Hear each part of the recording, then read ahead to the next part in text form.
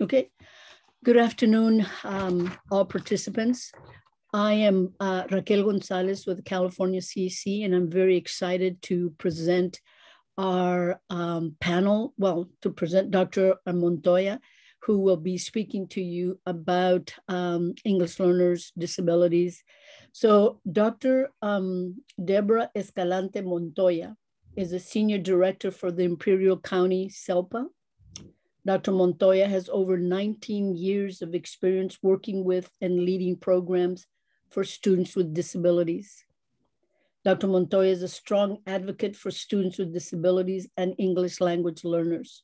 She believes in the important work of educators and the array of opportunities they can provide to ensure equitable and accessible learning environments for each student. Dr. Montoya has worked as a school psychologist, principal, director of special education and support services prior to her role as a SELPA senior director. At the present time, she is leading the SELPA content lead work, improving outcomes for students with disabilities who are English learners, in partnership with the California Department of Education and the California Collaborative for Educational Excellence. Welcome, Dr. Montoya. We are very excited excited to hear your words in this presentation.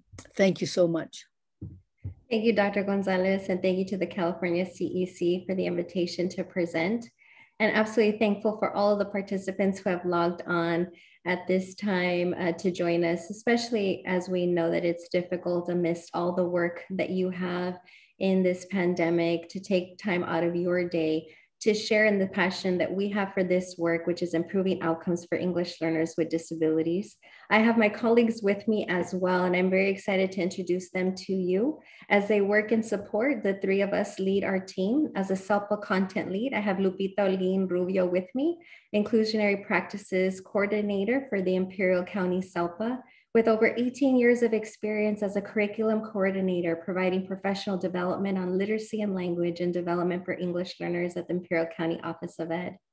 So I'm very pleased that she has joined our SELPA team. And as we work together to provide and disseminate information and professional development as you're participating today regarding the California Practitioner's Guide for Educating English Learners with Disabilities.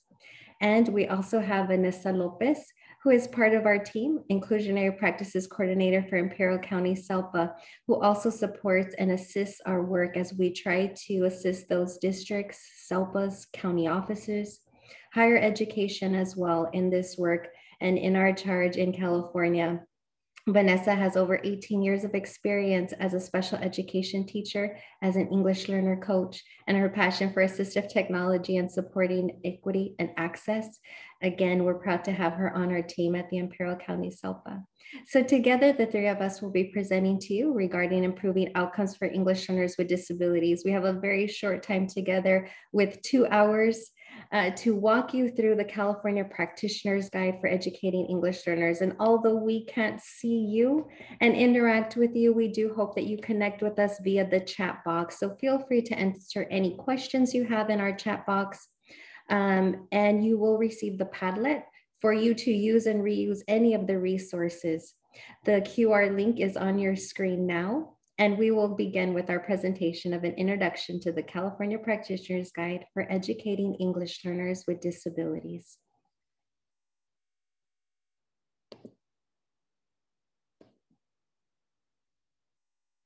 So I will share with you that, again, the three of us are here to help and assist and support. You have access to our direct emails because we want to ensure that we're accessible to the field with any questions that you have. But I did want to launch a poll to get an idea of who's participating with us today. I'm going to launch a poll to identify which roles you most identify with. So please take a quick moment to enter the poll.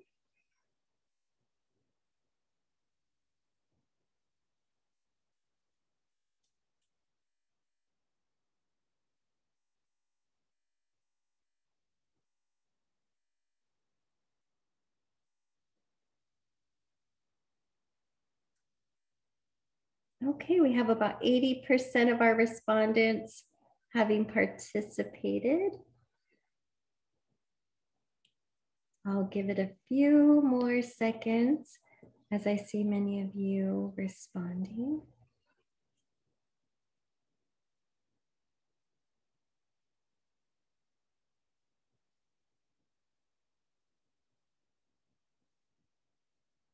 And thank you again. Thank you for taking time out of your very busy day.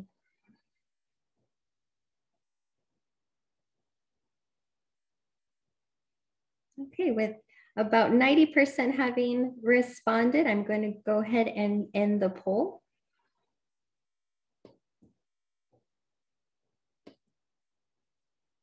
And we have the majority of special education teacher respondents. So thank you, special education teachers, for taking time out of your busy day as you again engage in synchronous and asynchronous learning during this time of our COVID era that we are living in. Always wonderful to see general education teachers as we continue to try to partner together and work together in consultative practice, special educators, as well as general educators, EL specialists, district level and site level, special education administrators. Thank you for all that you do as well. General education administrators, some SELPA friends. Wonderful to always see SELPA friends and school psychologists. Myself having been a school psychologist many moons ago, and welcome speech therapists. So it's very nice to see such a diverse group. And if I missed any titles, please feel free to drop them in the chat because we'd love to know who all our friends are who are joining us today for this session. So as we continue, I would encourage you, if you hear something you like today, a resource that you felt was of great value to you that you want to pay forward, feel free to go ahead, drop it in the chat and tweet us, follow us, become our friend via social media so that we can continue to communicate and collaborate and engage in this collective commitment that we have for supporting all English learners with disabilities. So please do tweet us. As recipients of the SELPA Content Lead Grant, we are absolutely honored to assist both the CDE and CCEE with dissemination of professional development and resources. We do work to support collaborative consultation and services to SELPAs, their respective LEAs and COEs, so that together we can continue to work and serve and ensure access and equity for all English learners, and specifically for English learners with disabilities. That is our focus area in the Greater California System of Support. The California System of Support includes your county offices, of course, your LEAs. There are geographic leads, resource leads, but then we have our SELPA leads, and we have very distinct areas where we fit and support within the system. In Imperial County, we have been honored with the opportunity to engage in this work and support of English learners with disabilities. And we're on that far southeast corner of California, if you're not familiar with Imperial County. So I'll first introduce you to the California Practitioner's Guide for Educating English Learners with Disabilities. Today, during our 2-hour session, we will go through briskly all of the sections of the Practitioner's Guide, in which there are 5, beginning with identification of English learners and ending with reclassification from EL status. The California Practitioner's Guide was developed in partnership, CDE, EL division, who is now the multilingual division, alongside the special education division, where they too brought together their expertise, and in collaboration. This foundational document is a free resource to be utilized by all who are willing to engage in this robust document. It provides us a foundation, as it was written by many experts in the state of California, in support again of English learners with disabilities, to build a foundation so that we can all again bring our practices together, springboard from that knowledge, and work together as a system collectively to improve outcomes for English learners with disabilities. Please note, however, that the information that I share with you today, as well as my colleagues, is based in the California Practitioner's Guide. It is a document to help us in engaging in best practices, ideas. We hope that you will engage in reflection, that you will find entry points that you can then take back to your districts, your school sites, your county offices, and your SELPAs, where you may see that change may need to occur, where you feel that perhaps your teams can hone your practices So you may find different entry points, different sections of the practitioner's guide that resonate with you and your work. So please know that all mandates, legal references are included in the practitioner's guide, and you'll see many referenced today during our presentation.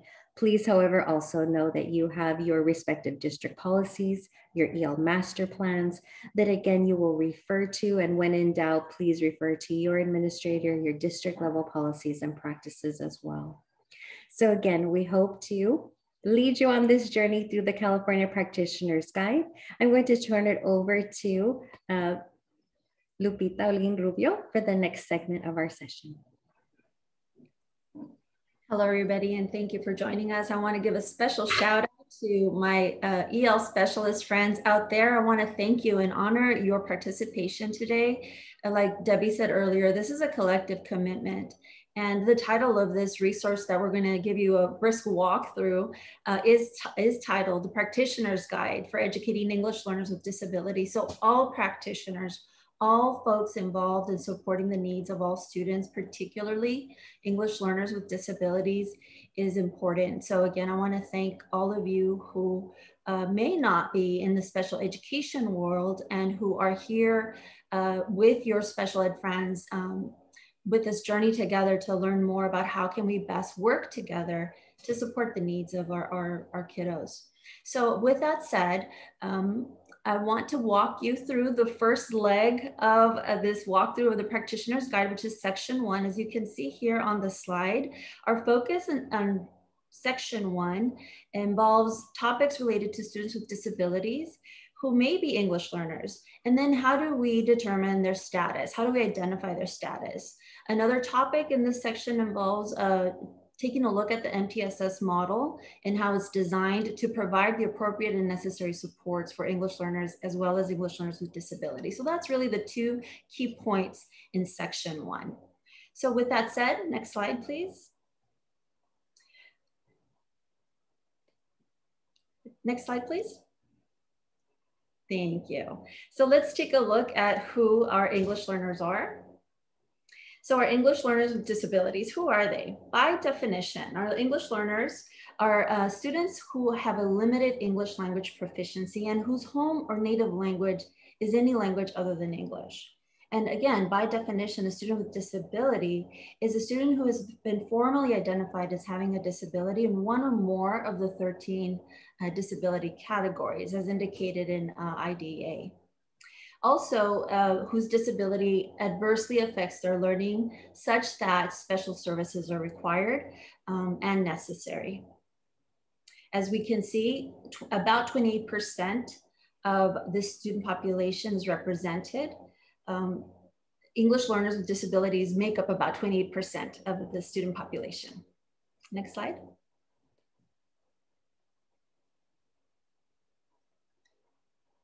I'm having trouble seeing the screen. There it is. Thank you. Thank you, Debbie. So it's important to note that students with IEPs are within each of these student subgroups. And each of these categories represents students who have unique needs and who are in need of specific supports to ensure full access, engagement, and academic success. This is important information for all schools and districts because it starts to paint a picture of what types of supports are necessary. It starts to help us think about what questions to ask, what parts of our system do we need to look at and revise. And the purpose of this practitioner's guide is to guide us through that process and to provide us with some tools and resources and hopefully enhance our practices and processes to address the very specific and unique needs, particularly of our students who are English learners with disabilities. Next slide, please. And as a result of this information, districts and schools across the state are charged with the responsibility and the commitment to raise educational achievement for students with disabilities and students with disabilities who are also English learners. Not an easy task. And this is why I wanted to give a special shout out to my EL specialist friends who are here joining us today, because you know the cliche, it does take a village, it truly does. We need to unite our background, our expertise, our experiences, so that we can provide the very best possible educational program and appropriate supports for English learners with disabilities. Next slide, please. So what does meeting the needs of English learners mean in California? If you've been around for a little bit, you know that it's been an ongoing campaign for English learners and equitable education, starting from Lau versus Nichols and Castañeda and Picard, and most recently with the California EDGE initiative. All of these movements and cases initiatives have helped transform education for English learners to ensure adequate instructional procedures, meaningful opportunities to participate in public education, and creating welcoming and inclusive classrooms with culturally and linguistically diverse programs and services. Next slide. So in order to provide the appropriate supports, we need to be able to identify and know who our English learners are in our schools and districts. So let's become familiar with some of the tools and processes that help identify who our English learners are. So some of you may be familiar with this resource, the Home Language Survey. So the Home Language Survey is designed to identify potential English learners. If a language other than English is identified on the Home Language Survey, the student is assessed on the initial LPAC. The initial LPAC will identify the student performance level, whether it's novice, intermediate, or if the student is an initial fluent English proficient. The initial LPAC window just starts July 1st, and it goes throughout the school year, depending on when the student enters the school district. And it goes from July 1st through June 30th. And the parent or guardians are notified of the results in writing within the first 30 days or after the enrollment date. So the initial LPAC is the first tool that will help identify EL status and also give us some insight as to what proficiency level the student is in so that we can provide the appropriate services and supports. Next slide. Once the student is classified as an English learner, he or she receives specialized linguistic and academic instructional services to support both English language development and academic progress. In other words, comprehensive ELD, right? Both designated ELD and integrated ELD. As required by state and federal law, the English learner is assessed in his or her language proficiency using the summative LPAC. The summative LPAC is yearly and is given to all students, all identified English learners up until the point of reclassification, which we will talk a little bit more about towards the end of our session in chapter 9. Next slide, please. Another key topic in this section is referenced as the MTSS model and framework. So we think about and use the MTSS model or framework as a way to determine quality instruction, the appropriate supports and interventions that are necessary before we move students towards the next phase, which in essence is a special education referral. So the MTSS model establishes an integrated and comprehensive framework focused on quality teaching and learning for all students in all content areas, which include comprehensive ELD. It's identified through 3 tiers of core instruction, supports, and interventions. And this is how they're described. So tier 1 is basically core instruction, where universal supports for all students are embedded. Evidence-based practices are basically the strategies that are used throughout core instruction, and they are in support of academics, behavioral, and social emotional learning. Tier 2 focuses on targeted and supplemental supports, and these are evidence-based practices for some students. And why I say some students is because after core instruction is in place, and you still have some students that are still struggling, who still need extra supports, we need to identify what specific skills based on assessments are those that need to be focused on and provided some more intensive instruction and support on. So for these students in tier 2 instruction, some additional supports are necessary, as well as progress monitoring to ensure students are not falling further behind. Tier 3 instruction is targeted targeted and intensive supports, and is designed for a few students. Individualized supports are based on assessments again, and more frequent progress monitoring is necessary to ensure maximum acceleration and progress. So by design, the MTSS model exists to proactively provide for a pre-referral process. We need to make sure that students are, number one, provided with quality core instruction, which includes comprehensive ELD.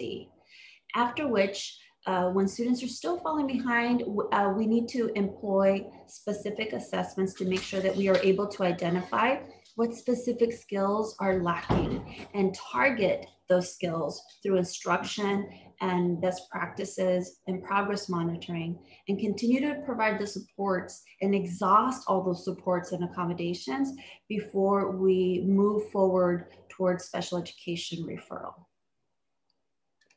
Next slide. A strong pre-referral process that guides teams to make an evidence-based decision prevents both under and over referral of English learners to special education programs. Here are some guiding questions that can assist teams in this process. Here are some key considerations to think about.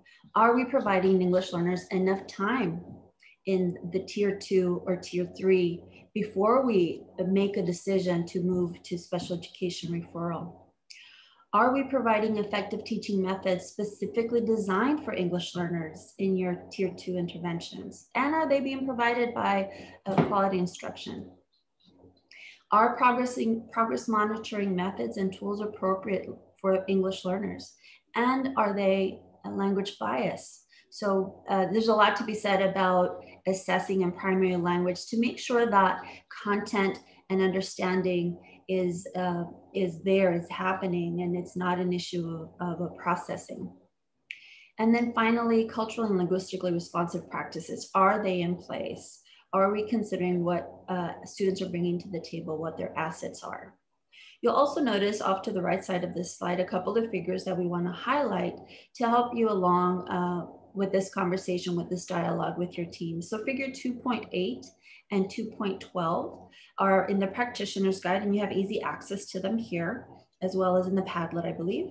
And they will assist teams in establishing a clear and common understanding of the 3 tiers of instruction that I briskly walked you through a little while ago, all designed to provide the appropriate supports for our students to ensure that we give them the quality instruction that they need with the appropriate services that are required as per their status, EL status.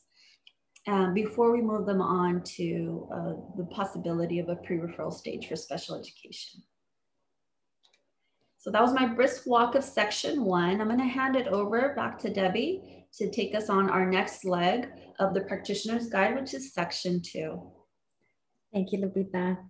So as we reviewed section 1 and the importance of strong structures at the pre-referral level of tier 1, tier 2, tier 3, knowing that again, special education is beyond that tier 3, special education existing outside of that system, how important it is to fully understand the needs of the students and that core level of instruction. So students who have been identified as having a disability who are also English learners, and those students who are English learners who perhaps do not require referral, that they have received core, comprehensive, designated and integrated ELD is very important. If you find that your respective district still has questions about those tiers of intervention, please do refer to those figures of the practitioner's guide in chapter 1 and chapter 2. So as we continue to move forward though, I'll review section 2, which is pre-referral and referral, assessment and the IEP process, walking you through chapters 3, special education referrals for students who may be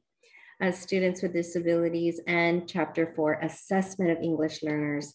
So as we seek to identify students appropriately, we look at what are your existing SST processes. So you may call them student success teams, student study teams. You refer to those district level, site level teams whom refer students for further assessment. But what we'd hope is that this cycle, if you see here, that we'd have some ease into prior to referral, but rather that we look at referral practices, identification of concerns and strategies within those levels of supports, When we consider pre-referral activities and interventions, again, reevaluating what does designated ELD look like for the English learner, and ensuring that students' language difference is not interpreted as a disability.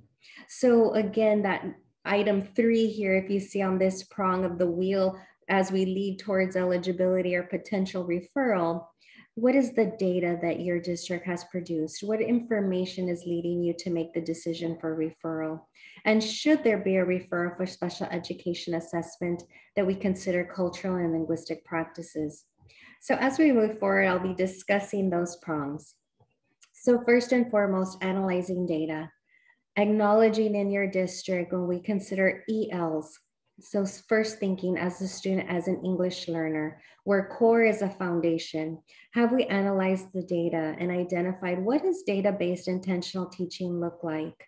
Are we culturally and linguistically responsive to the students' needs in bridging and understanding access? What are their needs for scaffolds and front loading? Analyzing intervention as far as fidelity to your respective ELD adopted programs within your district and differentiation of that instruction. And then after successive trials, do we need more supports? How is the student being supported in moving forward? At that time, then there may be a need for a referral for a child who may have other needs that may be associated with a disability. In California alone, what we've seen is that there's been an inordinate amount of students who have fallen into this category of specific learning disability. Students with disabilities, again, in the various disability categories are all very unique. So as we know, all of our English learners at very different frames and stages of their English language proficiency.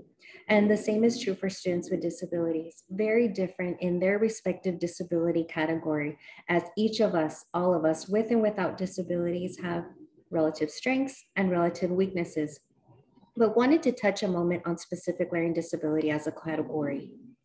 When we consider students who may have a suspected specific learning disability, it's important for our multidisciplinary teams who sit on your SST teams, if you will, that they fully understand and have a common language of what is a specific learning disability, as students may be referred as potentially having a specific learning disability, as it is made up of 2 prongs, and both prongs must exist in order to have a specific learning disability. So not only is it a discrepancy, patterns of strengths and weaknesses in any of these academic achievement areas, but that it's also directly linked to a severe discrepancy or pattern of strength and weakness in one of these processing disorder areas. So as you see here, there has to be a direct connection. So if we find that processing disorder alone or deficits in achievement alone, we need both. We need both to be able to firmly say this child does have a specific learning disability. And that's where it can become very challenged. We find that it's very hard to disentangle many times the language difference versus a potential disability. But what I can share with you is that a specific learning disability is not primarily due to limited school experience or poor school attendance, any social, cultural, economic disadvantages, and not an intellectual disability. That's a different disability category. So our students with a specific learning disability do not have cognitive difficulties or disabilities and cannot be students with limited English proficiency. So if the child has a limited English proficiency, they may be referred and they may be a child with a disability. But if that is the true root cause for referral, teams would definitely have to rethink the referral process. So again, limited English proficiency in and of itself is not a reason for referral. If you are in a district, county office, SELPA, school site, and your teams are still having conversations, is this a language acquisition issue or concern? Or is this possibly a learning disability? I would encourage you to engage in this jigsaw activity. Again, because our time together is limited, we're not able to walk you through this activity today. but this is a resource that you can reuse and reflect upon with your respective teams in your district. You'll see the Jigsaw activity linked here, and it's also found in your Padlet. This is an excellent resource. I do have to give credit to Dr. Jerry Sweatterfield, an expert in our field, who helped and assisted creating this grid, which is a comparison of language differences versus disabilities.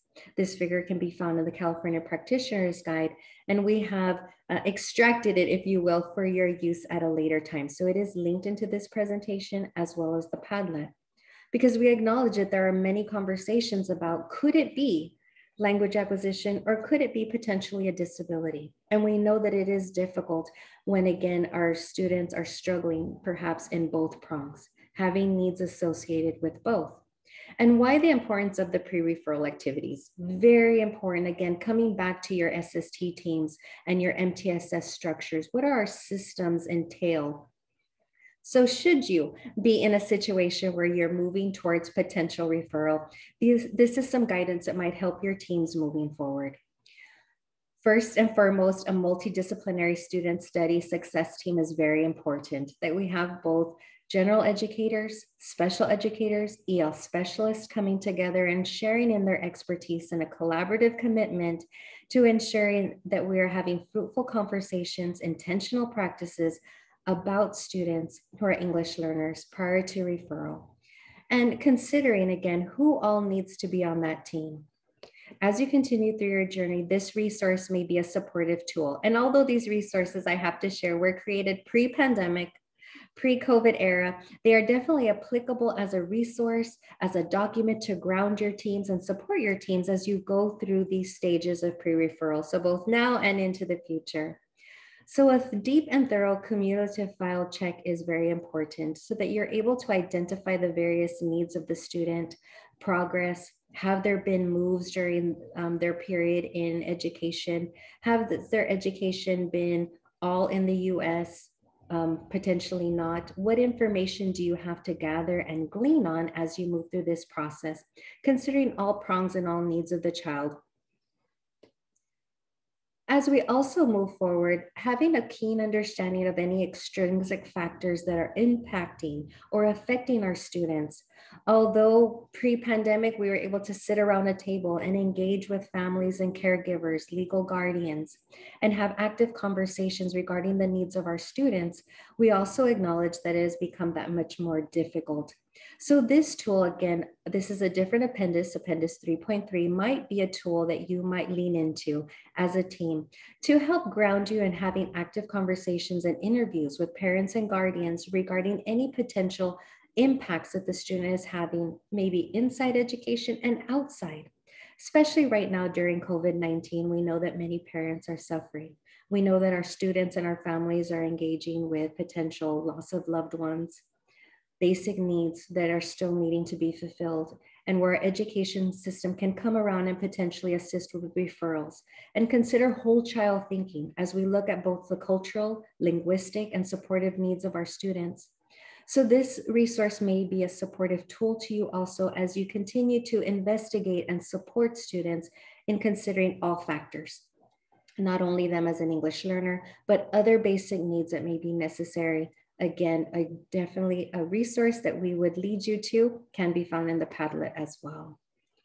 So as you've considered, again, pre-referral, the reasons for referral, that deep cum file review, acknowledging any extrinsic factors that may be also impacting education, learning, and progress, considering what the interventions have been. Have there been additions to interventions? What supportive tools and practices? And we'll speak to accessibility a little bit later in this presentation, as well as accessibility tools.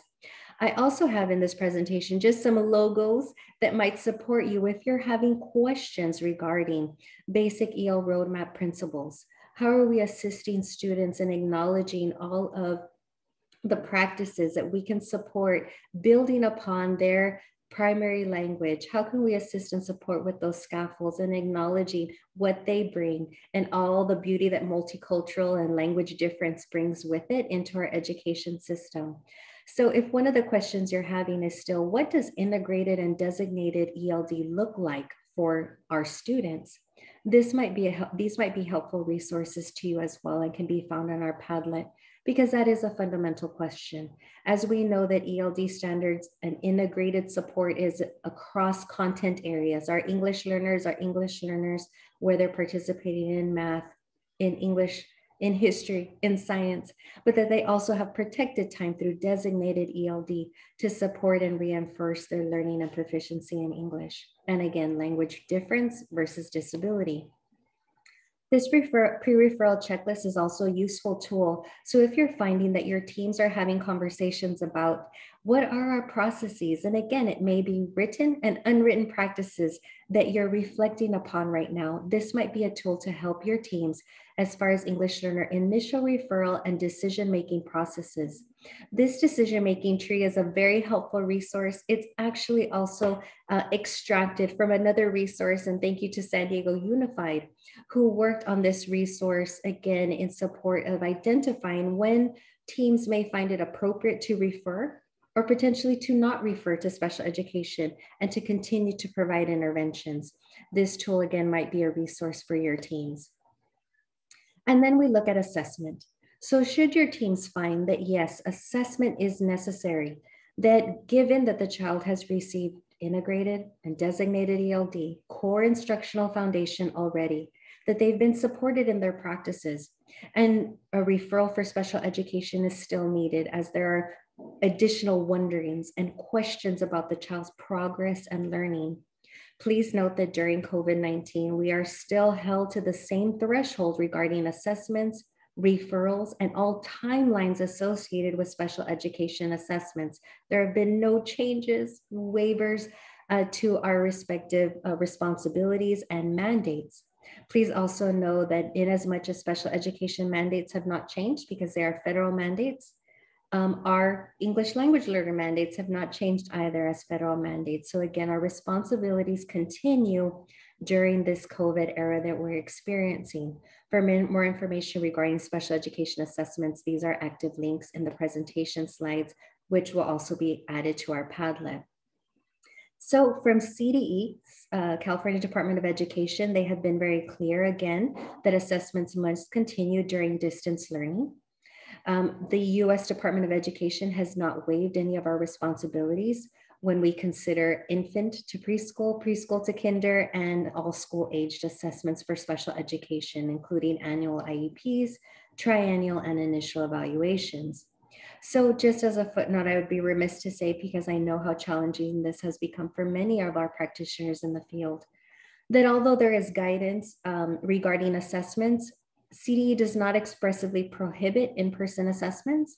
So districts at this point in time may be conducting in-person assessments, virtual assessments, all again with safety and PPE in place. We want to ensure the safety of our students, our staff, and their respective families. So again, given all of the safety parameters, there may be in-person assessments occurring as well as virtual assessments and combinations thereof. I have added links and resources into this presentation should you want to know more about assessments, because as a component or structural feature of special education, and specifically regarding students who are English learners, I think our biggest worry is at any given time, pre-COVID, during COVID, and I'm sure after, is the possibility of over-identification of English learners as students with disabilities or misidentification of English learners as students with disabilities. Chapter 4 contains much information regarding assessments. Again, if you are an assessor or work with assessors, I would definitely recommend this particular chapter, because part of that, again, is remembering that our responsibility comes back to assessing in primary language, in our students' native language where appropriate and feasible, to ensure that our assessments are valid, reliable, and comprehensive, even now during the COVID pandemic, ensuring that our assessments are non-discriminatory, that we ensure we assess for the right things, that we're assessing using tools and instruments that ensure that we are assessing for aptitude and skill, not lack of English language or proficiency, that we do not delay assessments for outside diagnoses or because of the pandemic, that we're mindful of our responsibilities to ensure that we are providing students with the supports and that they need. As assessors, whether you're a special education teacher assessing, a general education teacher, school psychologist, speech therapist, occupational therapist, APE specialist, and we know our responsibilities in relation to the types of assessments that are needed. However, being keen and sensitive to linguistic and cultural biases, explicit, implicit, that we're acknowledging that, again, there may be more information that we need to gather. This English language use of the student is a very extensive resource to help you and craft and build rapport with the students whom you're assessing to identify what is their comfort in their L1, where are they feeling themselves as far as their proficiency in English and both. So again, another useful resource for you as you gather information. These particular gathering observational data informational tools can be utilized pre-referral, during referral, after referral, and we hope that you use them as well, because if you're having wonderings, again, what does learning look like pre-COVID and even now? And it may be that assessments definitely look different now because there may be combinations thereof and observations potentially are occurring as you're zooming in or your Google Classroom or however it is that you're conducting synchronous and asynchronous learning. Though these checklists were developed pre-COVID, they may be resourceful tools for you as well as you observe both in general education settings, in ELD settings, in social constructs as students are engaged in conversations, whether in breakout rooms or Zoom sessions, and involving the parents. Very importantly, again, involving the parents and getting a good understanding of how parents are feeling, the supportive structures that potentially they need to further support their children as well. So again, we refer you to these resources that may be supportive tools for you, and they can also be found on the Padlet and on our website. So now, should you refer a student who is an English learner for assessment? The assessment plan is the responsibility of our respective districts and assessors. The assessment plan, and I show you a sample here of SACE because I have to add a disclaimer that in our respective SELPA, we do use SACE as our information system. You may be in a different SELPA who utilizes potentially CERAS, WellAgent, or a different special education system. But I can share you the example because the language is true for all state adopted forms across California, is that there has always been the disclaimer in the assessment plan, which indicates that there may be, but not limited to, classroom observations, rating scales, interviews, record reviews, one-to-one testing, and other types of combinations of tests. So in your districts, if you are having concerns about what assessments look like, do know that we have always had the opportunity to vary the modality given the needs of the student, the needs of the staff, and ensuring valid, accessible, comprehensive assessments. So we do have some ability there to ensure that we have opportunities to gather the information that we need. Of course, knowing our responsibilities to provide a parent written notice so that parents are understanding of the type of assessment and the assessment tools to be utilized, and or parents' right potentially to refuse an assessment.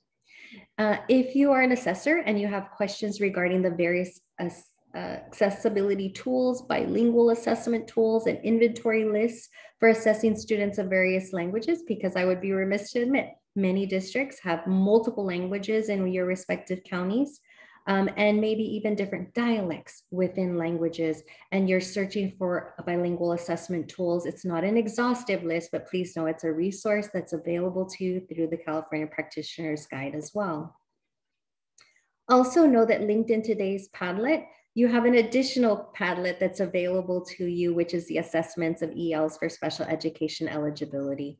The resource that I discussed earlier regarding language difference versus disability is also linked into that Padlet and is a free resource for you, again, as assessors, if you have questions regarding assessments and accessibility. So please know that that's available to you also as an additional resource or gathering of resources.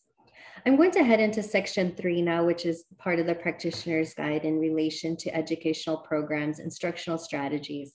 Chapter 5, developing the IEP for English learners specifically. So we won't discuss the full development of the IEP, but those elements that are unique for English learners in that IEP process, as well as educational programming, equity and access for English learners with disabilities, as well as teaching and learning to meet the students' needs.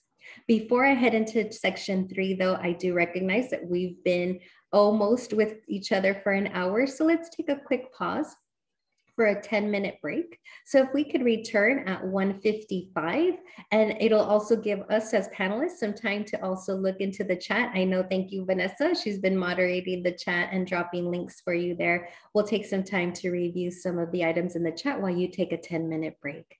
We'll circle back at 1:55. Thank you.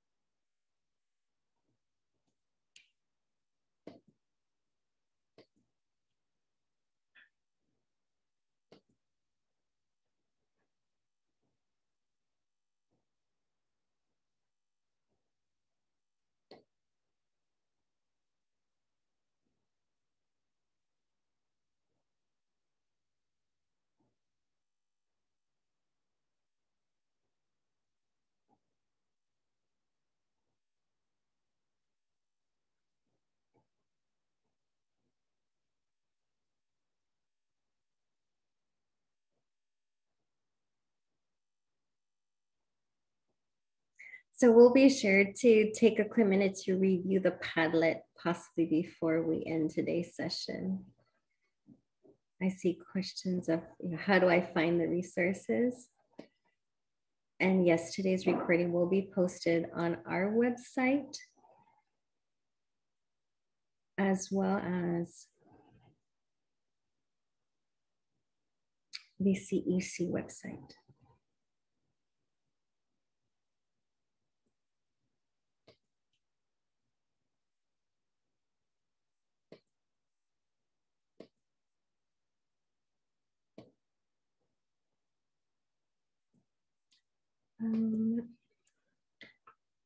Vanessa, if you don't mind, in the chat, put the website to the training modules that are found on our website. So I think some of the questions might also, we have other videos for each section that you may want to watch.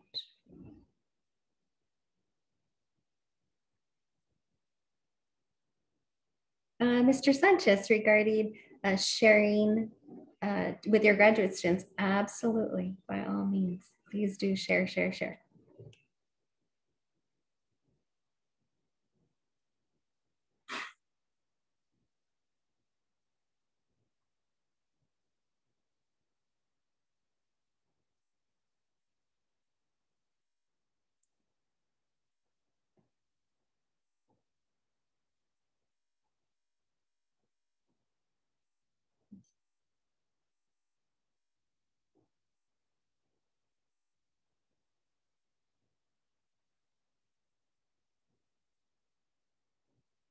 Thank you, Vanessa, for dropping that in the chat.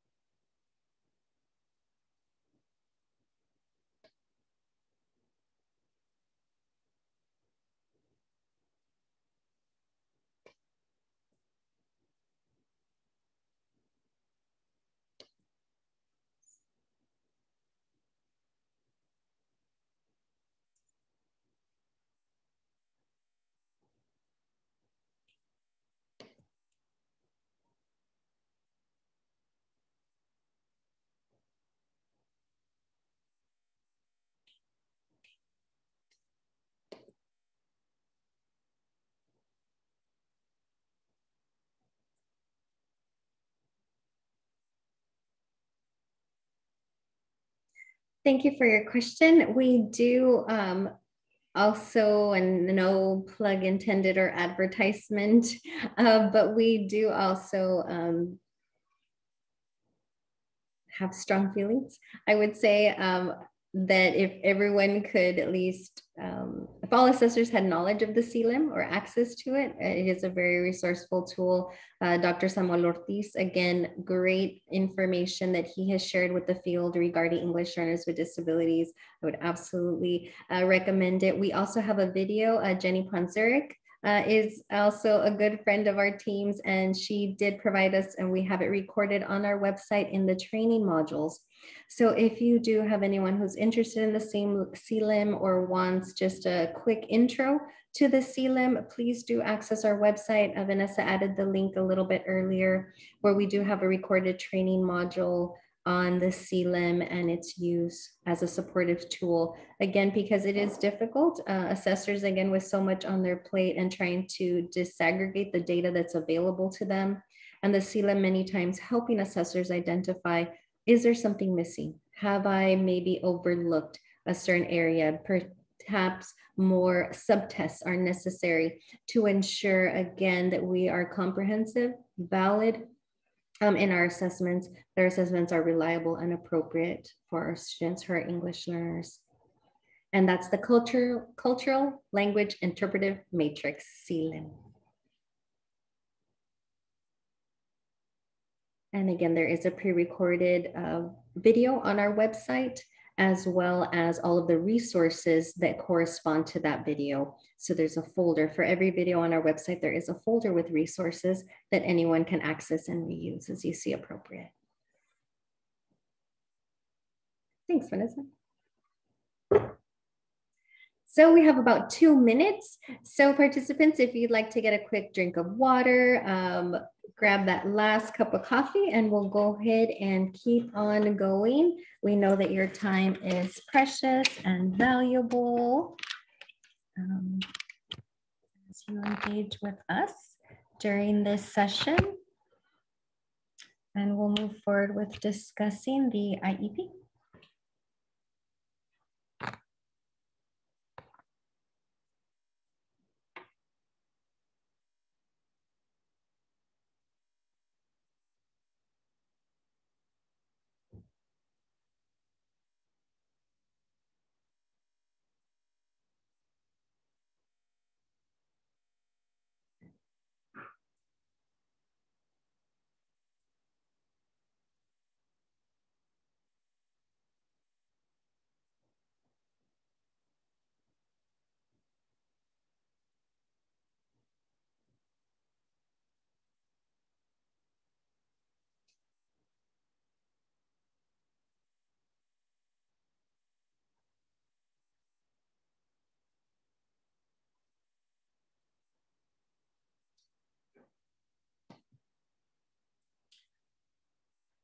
Okay, we're about to get started. So again, 1 minute till, and we'll proceed with our presentation.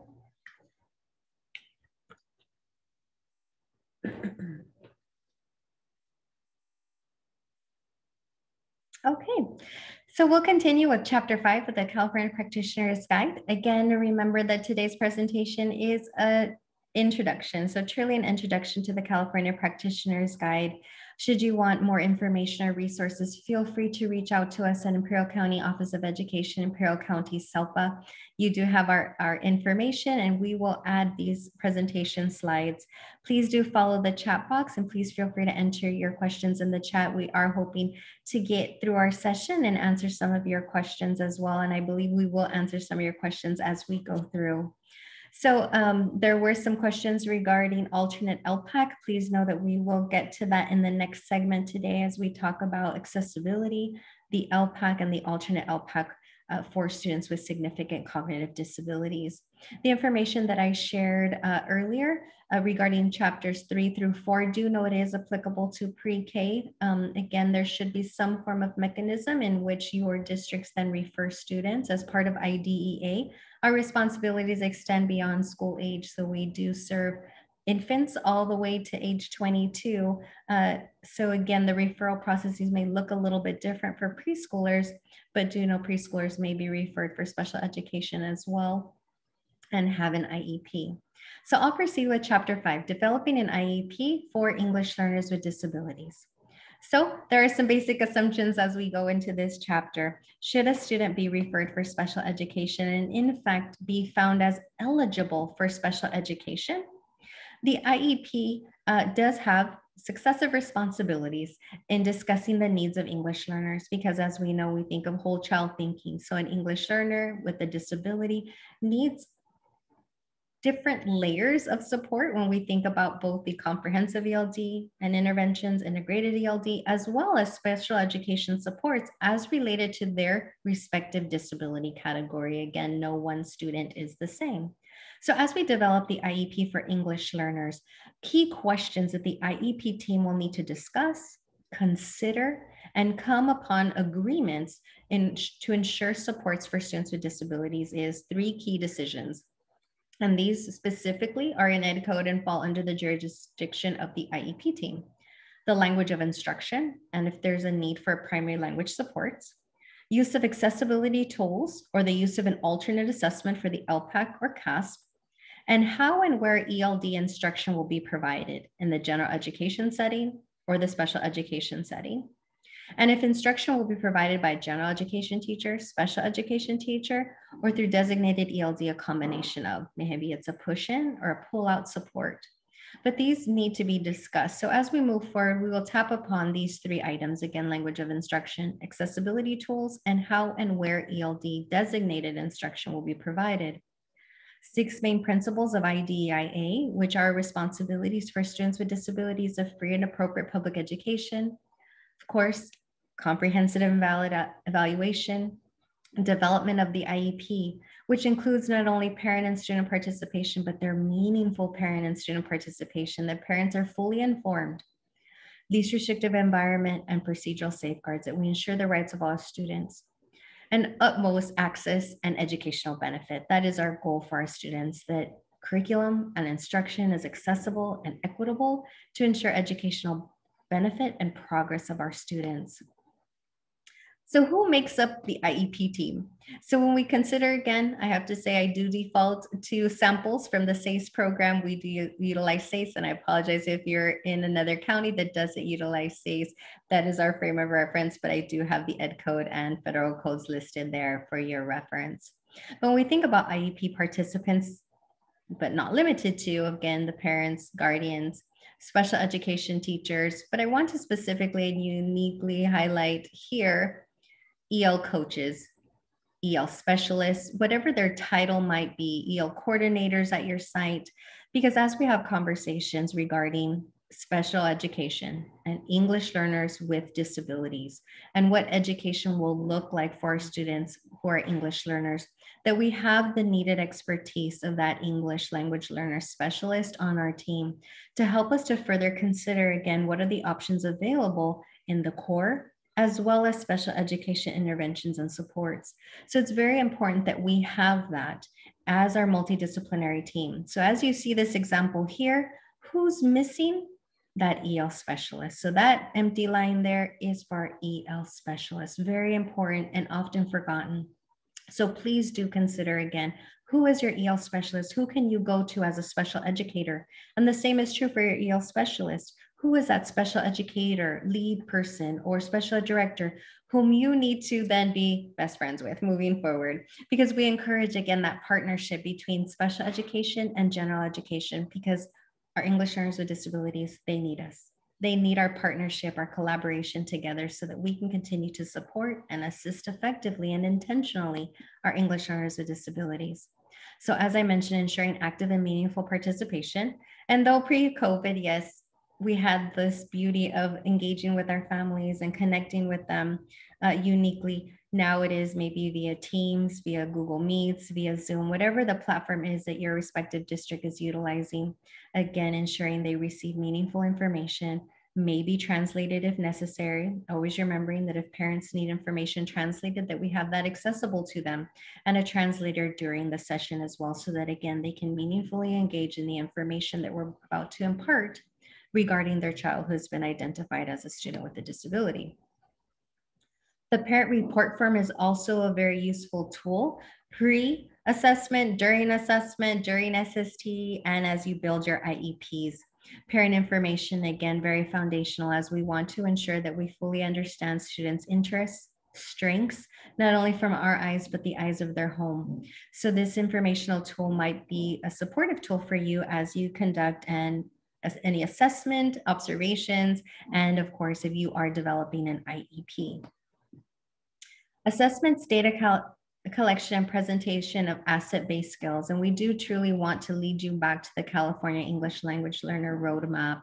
If you're not familiar with the roadmap and the principles, we highly encourage, because as we again want to build common language between our special educators and our general educators, for this very reason, so that we have common language and understanding regarding what our students' present levels of performance is.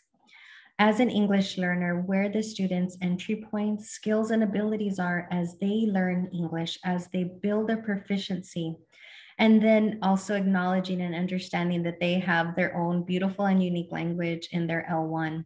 How do we build upon so that we ensure that the scaffolds, the supports, our front loading, our accommodations are acknowledging both their needs as an English learner and as a student with a disability? Our LPAC score reports might look a little bit different. We may have some challenges right now, as I know many of you, because the window has opened, are assessing in person your English learners. So again, the more we know about our students' existing English language proficiency level and how they are engaging in academic English is very important, that we include that in our present levels of performance as yet another part of understanding the baseline skills, both strengths, interests, and weaknesses of our students in the IEP. Predominantly, we want to focus on in every IEP, though, is our students' strengths. Where are they now? What can they do? How can we take those attributes and build upon them? In our IEPs, I would be naive to say that all IEPs are positive, and how do we get there? Very important reflective questions that our IEP teams need to discuss about how do we ensure that we're telling our students' story and how they bring so much to the table about seeing our students as multi-abled rather than the focus on their disability in and of itself, but where we can assist them and build upon that skill and help them to continue to enjoy and progress in their educational journey. So in the present levels of performance, it does take a look at communication, and not just communication, because I know my speech therapists love this section, and we always say this is the section for our speech therapists, but yet how do we also acknowledge our students' communication in English? What is their progress? What is their development? Again, as educators, assessors, special education, and general education, that we have a general understanding regarding the various levels based on their LPAC proficiency. This is yet only one assessment and a snapshot, but it does help us come around and have active conversations of where our students are now and where they are in relation to those ELD standards. And how, again, what does their protected time for ELD look like based on this information? How do we then layer on supports for special education? The present levels of performance page has Ed benefit reminders that we wanted to share with you. And though we can't go deeply into them, we wanted to share these with you so that, again, you can have fruitful conversations about the whys, and knowing that our present levels of performance leads into the development of goals and objectives, and truly knowing where our students are now. What does our data tell us about our students? Gathering, again, more observational data. Observational data is important to our students. And although, again, we are in the pandemic, English learners are in the classroom, are being provided with instruction, and we want to ensure accessibility, equity, and access for our students. So having a keen eye in those observations is important. So as a general educator and a special educator, are you able to come together and have observations and conversations that are unique and intentional about how this will shape practice? So again, these are resources that are in your Padlet, and they may assist you on this journey of what observations look like even pre-COVID. And I also have to share that as our students continue, and we're almost a year now in distance learning, and some of you may be in in-person instruction or small in-person cohorts or 100% distance learning, I would highly encourage IEP teams to not only discuss observations and input with existing year teachers, so this year's teacher, but also last year's teacher and service providers, because there may have been changes in our students and their skills and abilities and how they feel social, emotionally, their mental health, and their just general ability and engagement. So wherever possible, as you develop IEPs during the course of this school year, that you also, where appropriate and where available, contact last year's teacher, the pre-COVID teacher, if you will, and have active conversations of what did learning look like for that child, and how was student engaging and progressing in learning prior to pandemic, and then of course during distance learning now. So now, as we look at accessibility supports and statewide assessments, I'm going to turn it over to Vanessa Lopez, who will continue with the conversation. Thank you. Hello, everybody. So in looking at the special factors page, next slide, please. There is a need for individualized consideration of certain factors in the IEP development and revision, and those factors are largely behavior, English proficiency, blindness or visual impairment, communication needs, deafness, and assistive technology. So these educational benefit reminders range from AT, how do we move from low-tech, no-tech, high-tech tools, and those considerations for low-incidence services and or equipment. Specifically for English learners, we are considering whether English learners with disabilities are provided with instructional systems and supports which meet their ELD needs and disability needs, and how and where will ELD develop or ELD be provided. Also, it is on the special factors page again, reminding you that this is a snapshot of a SACE page. If there are any behaviors that impede learning, describe how that behavior impedes the learning and what positive behavior interventions and supports are necessary for the student. All of this information, again, supports the development of the special factors page that is specific to the needs of the individual. Next slide, please. As we look at addressing assistive technology needs for our students and increasing access of our students through the use of assistive technology, we know that IDEA mandates that special education students must be provided AT devices and or services, a related service or as a supplementary aid. Basically, AT means any item, piece of equipment, product or product system, whether acquired commercially or off the shelf, that is modified, customized, or used to increase, maintain, or improve the functional capabilities of a child with a disability. So if we take a look at some of the screenshots that we have listed on this slide, we know that some of these resources are resources that are currently being used as we engage in distance learning, whether it be different platforms that we're using for students, the turning on of certain resources included within Google Apps for education, translation, speech to text, text to speech, the use of AAC devices for students with more complex needs, and accessing resources to support the individualized needs of students, specifically in our case, English learners with disabilities. Next slide, please. Because again, if we keep in mind, when the student is an English learner, we have to identify, does the student need primary language support, and what would that look like? where will ELD services be provided to the student, and whether the student will participate in a specific type of program. Additionally, you would want to document in this section what that communication looks like, what those services look like, the location and the level of the student, the English language proficiency, the ELP of the individual student. Next slide, please. Because we know that as part of their education, their core education, all English learners must have access to comprehensive ELD. And comprehensive ELD is a comprehensive approach to the English language development frameworks, as it states that English learners at all proficiency levels and at all ages require both integrated and designated ELD. Integrated ELD being the ELD that is working in tandem with content standards and provides access for the content being covered, and designated ELD being that protected period of time devoted specifically to English language development standards. Next slide, please. Because this in turn will inform how it is that we provide supports for students for statewide assessments. Again, if we are considering the level of instruction, the type of instruction, the where, the who, and the how of comprehensive ELD, it will help us really meet the needs of the individual students as we're talking about the intersection of English language proficiency and disability. It is important to keep these two in mind as we are completing the statewide assessment page and addressing how the student will participate in the CASP, including the LPAC, initial and summative, as well as identifying if the student will be assessed using an alternate assessment. The accessibility resources that are listed in the statewide assessment page that are open for discussion for the IEP team include UDAs, U for universal tools, D for designated supports, and A for accommodations.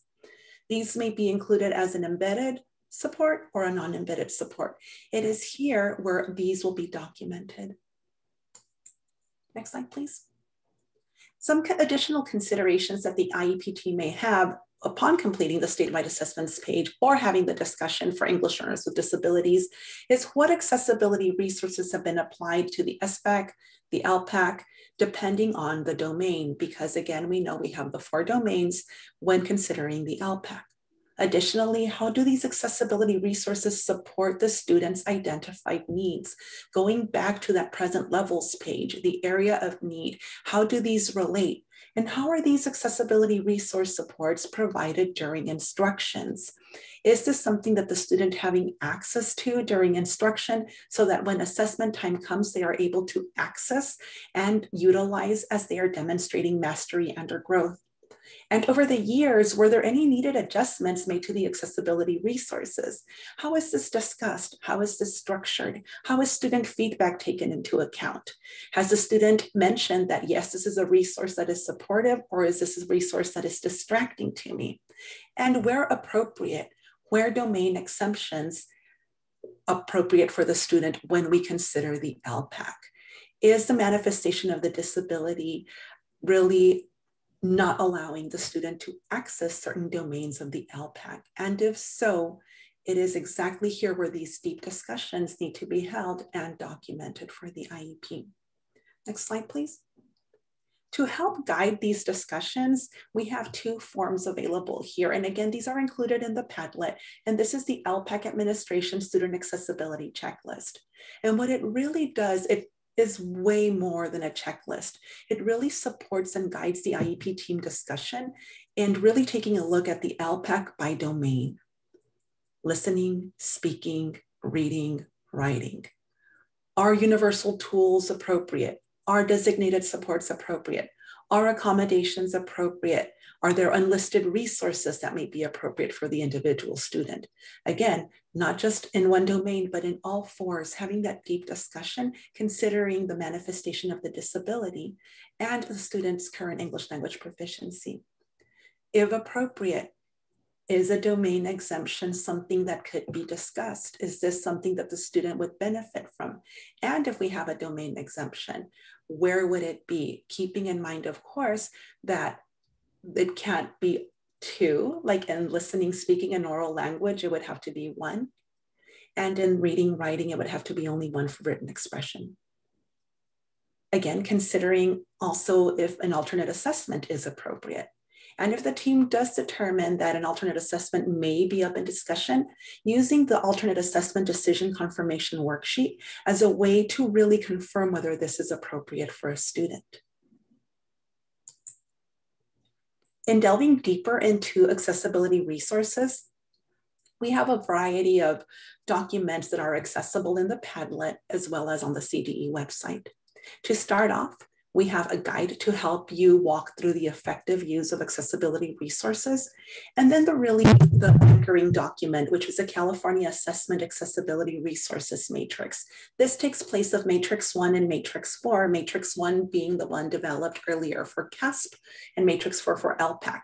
Now we've taken those two matrices, not us, CDE has taken those the matrices and have developed the one matrix for you to have access. And here you are really able to not just go into a bird's eye view of some of the UDAs available for the student, whether they are taking the computer-based or the paper pencil, but also help you look at where they are accessible as it pertains to each domain. So always making sure that when you're having this discussion, you have these documents accessible so that you're able to determine if this truly is an appropriate resource for the student as they engage in statewide assessments. Next slide, please. Because we know that the LPAC and the alternate LPAC are definitely an area of focus when we're talking about students who are dually identified. We also need to keep in mind that if a student has a significant cognitive disability and an IEP, and if the IEP team confirms that a review of the student's records and IEP indicates a disability or multiple disabilities that significantly impact intellectual functioning and adaptive behavior, then the alternate LPAC may be appropriate for the student. Again, this with the support of the alternate LPAC decision confirmation worksheet will really support the guiding of the discussion in determining if this is appropriate for students. However, next slide, please.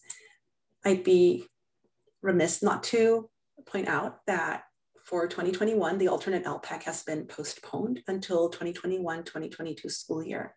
You may find additional information regarding this on the link provided on the slide. Next slide, please. Blueprints for English language development connectors are included also here on this page. The ELD connectors represent the highest level of expected performance in English language proficiency for English learners with the most significant cognitive disabilities at any given grade or grade span. The connectors are not intended to represent the full range of performance in English language proficiency that may be measured by a standardized alternate ELP, English language proficiency assessment. Rather, it's a rigorous standard setting process that is applied to actual assessment results. And these will identify performance levels at various cut points. The performance levels are supported and you can use this as a guiding document. Again, there is a link included in this slide for you to access and explore further. Next slide, please.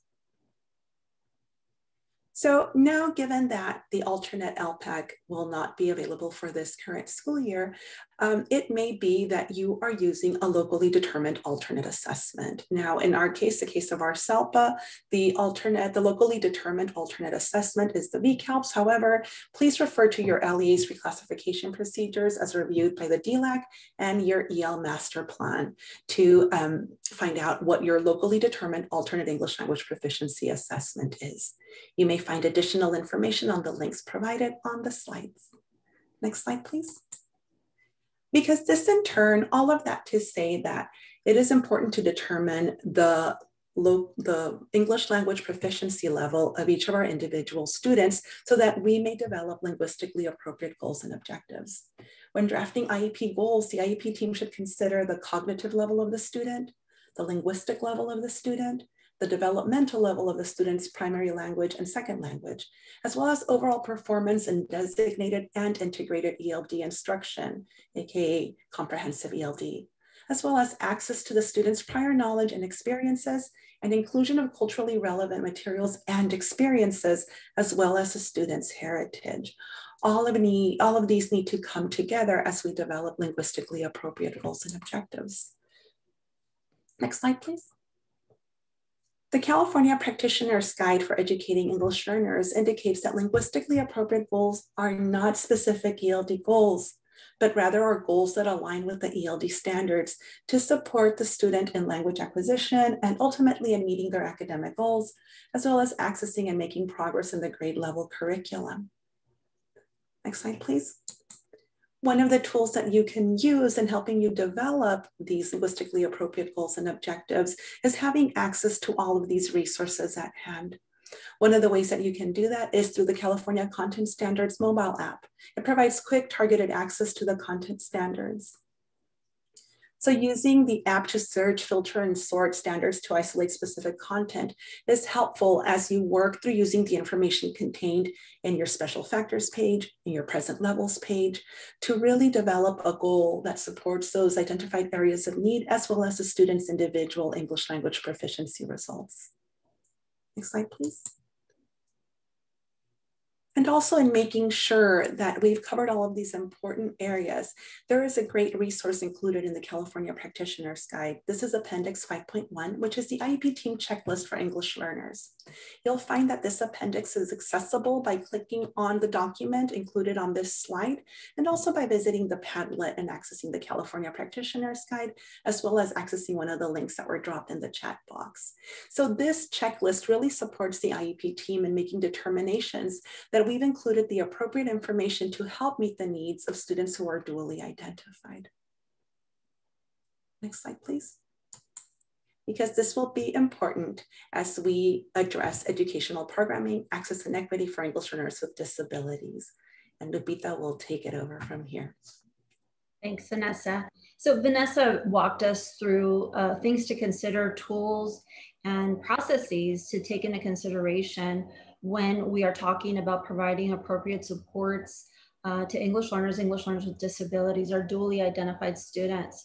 So the next two chapters involve exactly that: how considerations, tools, talking points for individuals and for teams to really think about your educational programming for your English learners with disabilities, how and to what degree are we providing access and equity, and then also what are some teaching and learning strategies and techniques to employ in order to be able to do that. So with that, with those two key ideas in mind, next slide, please. What comes to mind is we can't talk about access and equity without talking about the least restrictive environment.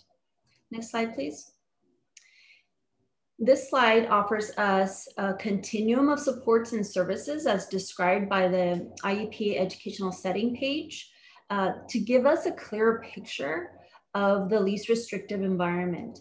So you'll see here in the range from least restrictive to most restrictive. And thinking about the term IEP, where the I, individual, is really the focus, and where how important it is to have as much information and data as possible on the student, from all the practitioners who are in contact with the student, parents, caregivers. All of this information is absolutely critical in order to determine and make the decision about placement in the most appropriate, least restrictive environment. Next slide, please. So we're talking about dually identified students, English learners who are also English learners with a disability or disabilities. It's important to recognize that the least restrictive environment isn't a place. It's a principle. It guides the educational program for students with disabilities. Special education law indicates that students with disabilities should be learning along their general ed peers to provide to the maximum extent possible access to the content and equity as well. This includes access to core curriculum, which stated earlier includes comprehensive ELD, designated and integrated ELD in the most least restrictive environment.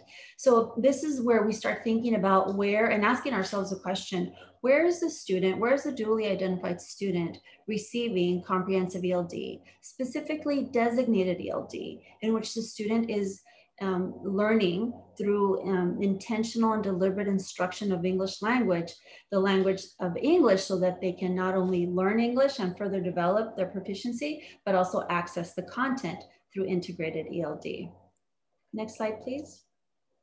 We have provided you here, as well as in the Padlet, links to resources in our website to give you an idea, right? Some resources, some tools to get us thinking about how do we provide teaching and learning support for English learners with disabilities. Without digging in much deeper into both chapters 6 and 7, we want to be able to connect you to the tools and resources right away. And that's what you're going to find here. And lastly, next slide, please. I want to leave you with this thought, that an English learner carries a dual responsibility just as much as we have a dual responsibility to provide access and equity through comprehensive ELD in the most least restricted environment.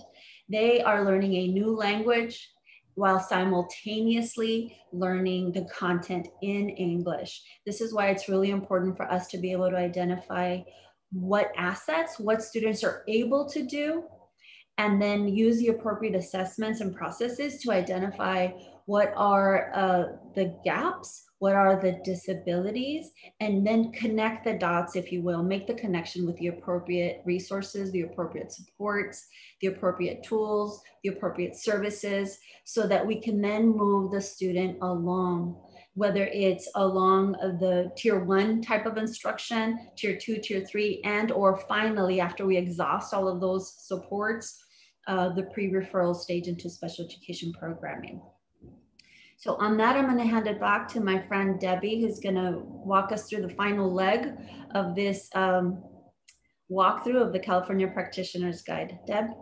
Thank you. Thank you. So well said, Lupita, as we consider our students who are dually identified. So students who in fact are English learners and have a disability, we would say it's perhaps also thrice the load. So not only as an English learner, learning new content, and also the associated attributes to their respective disabilities and what challenges it is that they carry amongst all content areas.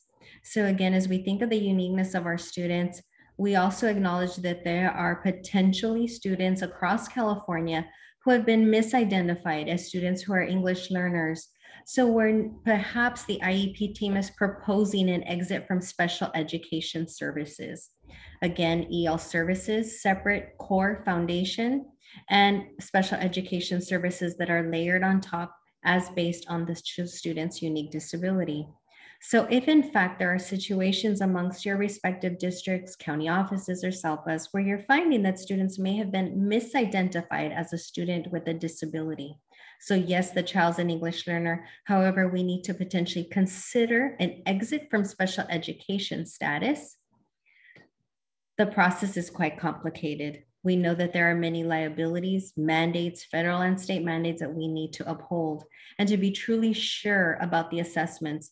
So as discussed earlier, again, that the assessments are valid and reliable and comprehensive, that there was use of assessments in the child's primary language were necessary, translators were necessary, and also acknowledgement again for where the student is at that moment in time, that the assessment is fully comprehensive and valid, and ensuring that that is the right decision.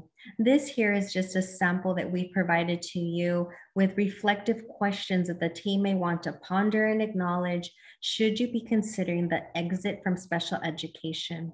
So again, multidisciplinary team necessary both from the EL and special education sides to discuss with their expertise and the lens and all of the information that they have regarding the student, and possibly wanting to gather additional information before making such an important decision. Should the IEP team determine that an exit is necessary, potential considerations for 504 plan development. Also acknowledging what are the supports that the student will need to continue to be successful should they be exited from special education. And then separately, is this also a reclassification issue? So there are many layers that would need to be discussed in every IEP team, again, within the IEP team, to discuss, is there a potential need and exit from special education? Very difficult scenarios, very unique case-by-case scenarios. There are some scenarios that could be reviewed by your teams in the California Practitioner's Guide if there are students who potentially you feel maybe where misidentification occurred, an over-identification where the student in fact is an English learner and needs English language learner supports or more robust supports to develop English language, but yet does not have a disability. There is a process that the IEP team could take to again determine if there was a misidentification. This scenario might assist and help you through that process. Separate and apart for that, though, we may also have students who need to be reclassified from English learner status. So a child who has been receiving successive support, so they've received supports as an English learner, and they are a student with a disability, they can be reclassified as all English learners can be reclassified. However, many considerations need to take place prior to. So as you consider the potential pathway towards reclassification, knowing that English language proficiency assessment is the first criterion in this pathway, followed by teacher evaluation, parent involvement, and student performance. What is static across California is that an overall performance level of 4 is required for consideration for meeting criterion 1. Although criterions 2, 3, and 4 are locally determined for reclassification, we begin at level 1 to identify. As discussed earlier, as Vanessa presented, there are various accessibility tools, and perhaps based on the disability of the student and the uniqueness of that disability, perhaps accommodations are necessary and/or domain exemptions. And of course, for students with significant cognitive disabilities, they can be reclassified if they have a significant cognitive disability and take an alternate assessment. Again, right now during COVID, taking the locally determined alternate assessment. And within reclassification for students with disabilities specifically, we have 3 pathways. The first pathway is an English learner with disabilities who are able to demonstrate English language proficiency in all 4 domains: listening, speaking, reading, and writing, with or without accommodations. Again, important that we acknowledge accessibility tools and that they're available for our students when they assess with the LPAC. Pathway 2, for our English learners with significant cognitive impairments who are assessed using an alternate English language proficiency assessment process. So again, clearly once we have uniformity across the state with the alternate LPAC, which should be forthcoming in 2021, at this time, your locally determined alternate may be useful to you in this process should you be considering reclassification. Please know also that when we're looking at alternate assessment, if you would like more information on reclassification with use of the VCALPs, at least that's our locally determined alternate, we do have a video on our website that you can watch and utilize those resources as well. And then lastly, the third prong, pathway 3, English learners with disabilities whose disability precludes assessment in 1 or more domains. So as we briefly touched upon, if you are using that LPAC accessibility tool and checklist to guide conversations in your IEP team meetings, you may find that a domain exemption is necessary, or where a student having given accommodations, exhausting all resources, and then perhaps a domain exemption because of the uniqueness of that disability, they are then able to obtain a level 4 on that LPAC. They could then be considered in this last pathway, pathway 3, for reclassification. Again, not an easy conversation, because what we do understand is that, or what we would all hope that our teams would understand is that EL services, both integrated and designated, are so important to our English learners, and progress and the pathway towards progress is always much more important than coming to a conclusion where we remove all EL services. Albeit, I do have to say that should a student be reclassified, we also have a responsibility to monitor for 4 years thereafter to ensure that the student is continuing to be successful, that they receive the supports, adjustment scaffolds that they need to continue to be successful on their educational journey. But again, if there is a consideration for reclassification, these are the 3 pathways. For more information on reclassification, again, Chapter 9 of the English Learners of the California Practitioner's Guide for English Learners with Disabilities would be a great resource for your teams. In addition, there are several resources there and scenarios that you could glean to for more information on reclassification. We also hope to have a video soon on our website regarding reclassification. And again, right now, amidst of COVID, we know that it's difficult not only to assess your students, but also to have these conversations regarding progress towards English language proficiency and the potential and all the considerations that go to prior to considering reclassification. So with that, because we know that we've shared so much with you, we do want to share some additional resources with you, the California Practitioner's Guide, and all the corresponding resources and links that we shared with you today are found in our Padlet. We know that this was a very brisk walk through a very robust document, which is the California Practitioner's Guide and its appendices. We encourage you to refer to it, please refer to our website as well, where we have videos posted regarding and referencing many of the chapters in the Practitioner's Guide that may be useful tools for you, as well as resources and Padlets pertaining to those video modules. Today, we hope that gave you opportunity to reflect, to determine where you'd like to start with the Practitioner's Guide, because your participation and your attendance today tells us that, again, you share in the passionate work that we have to improve outcomes for English learners. Again, feel free to reach out to us and contact us. We will go through a brisk walk. I'll stop sharing in just a minute so that you can visit, or we can take you through a visit of our website as well as the Padlet and resources. I'm going to lean on Vanessa because she's our super techie of the team. So she will walk you through our website quickly. And again, please reach out to us, follow us on Twitter and or email us directly. We do provide consultative supports and services to other SELPAs and county offices as well. So again, if there is an entry point that you wish to journey into as a district alongside your SELPA, we're here to support. So with that, I'm going to turn it over to Vanessa, and she will take us into our website to give you a glimpse of where to find additional resources and additional videos for your use. Again, please share and share as you see appropriate of all of the information that we have. I know, again, this was a quick walk, but I'll let Vanessa take over.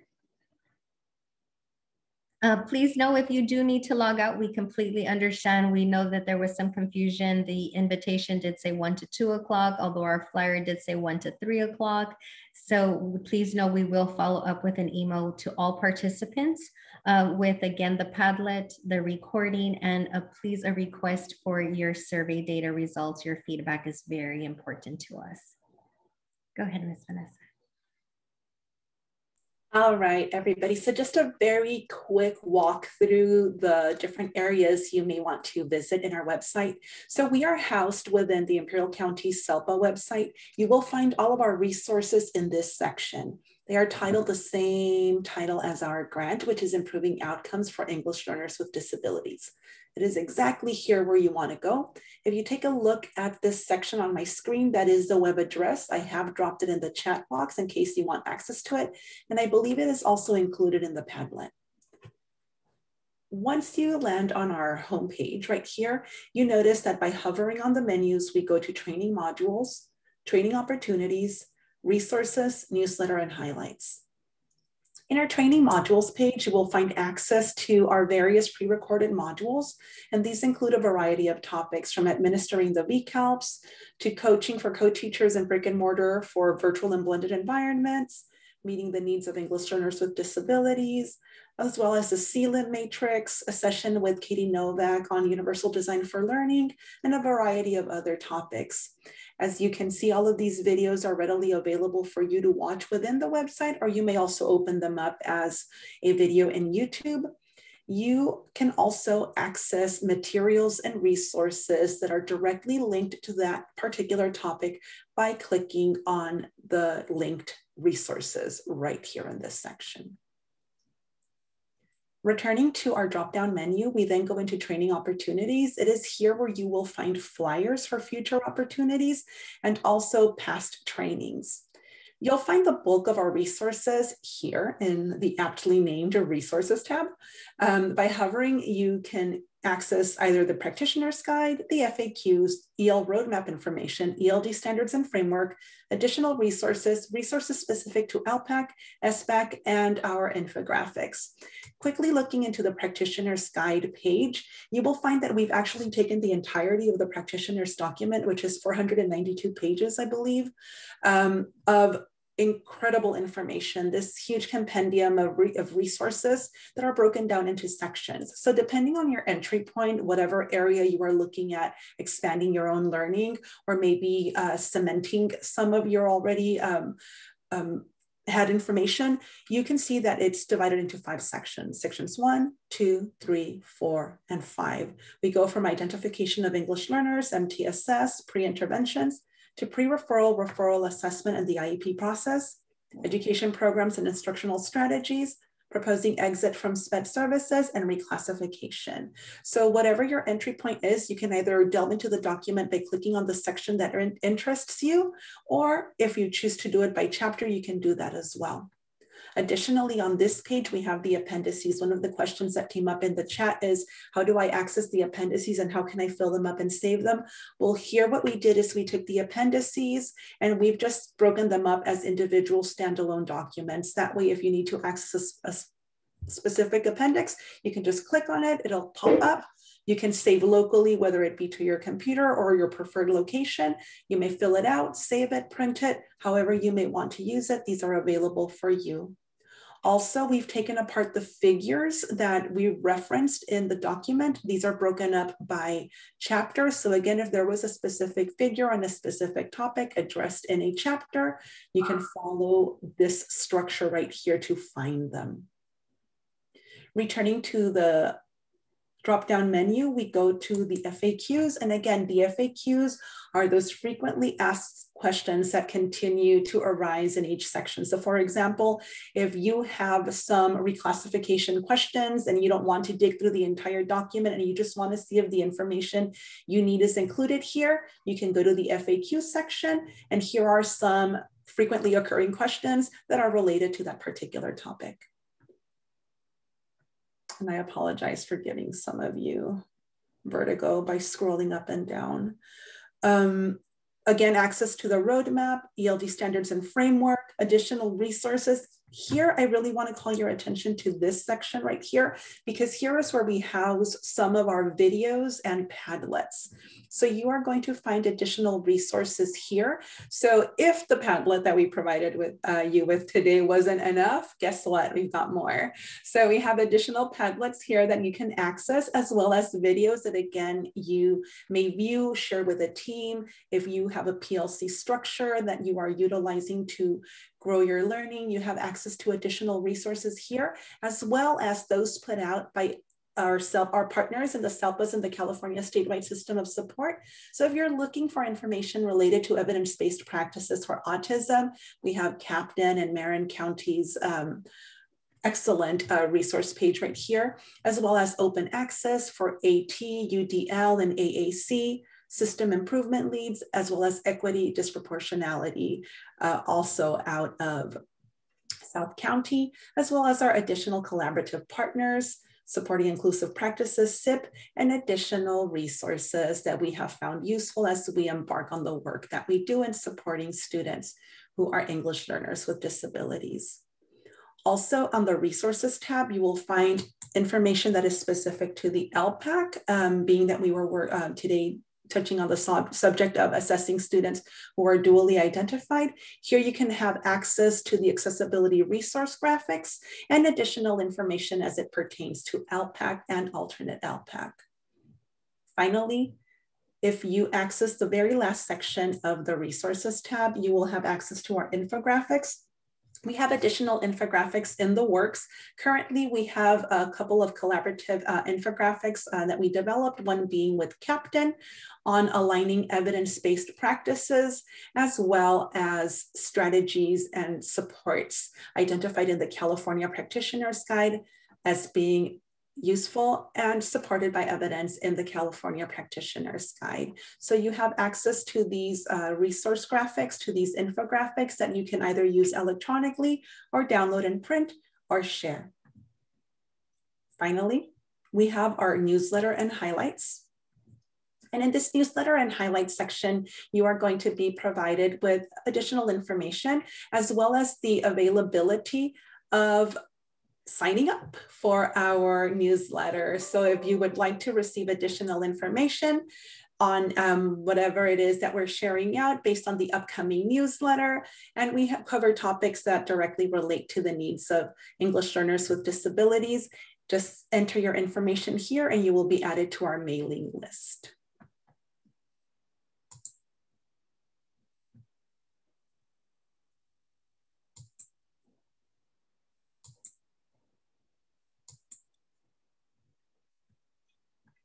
Thank you, Vanessa.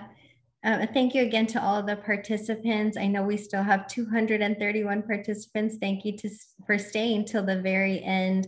And again, I apologize for, again, the discrepancy in the time. We always have so much to share with you. So I hope that we've provided you with all of the necessary resources, at least to assist you on your journey. And feel free, again, please reach out to your respective SELPA director, your special education director, if you feel that we could potentially assist you further in this work.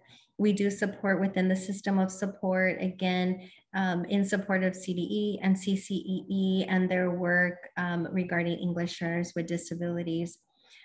We have many other presentations that we hope that we can see you and that you will join us with, and hopefully again we can answer some of the questions that you have. I know there was questions in the chat box regarding the alternate LPAC, and again, because of its postponement, yes, you can administer your locally determined alternate. Please do defer to your respective DLACs and your EL master plan for information regarding the alternate assessment that's permissible within your respective LEA. And additionally, any reclassification criteriums and what is part of your criterion 2, 3, and 4. Again, please refer to your EL master plan, as again, those are locally determined facets for reclassification.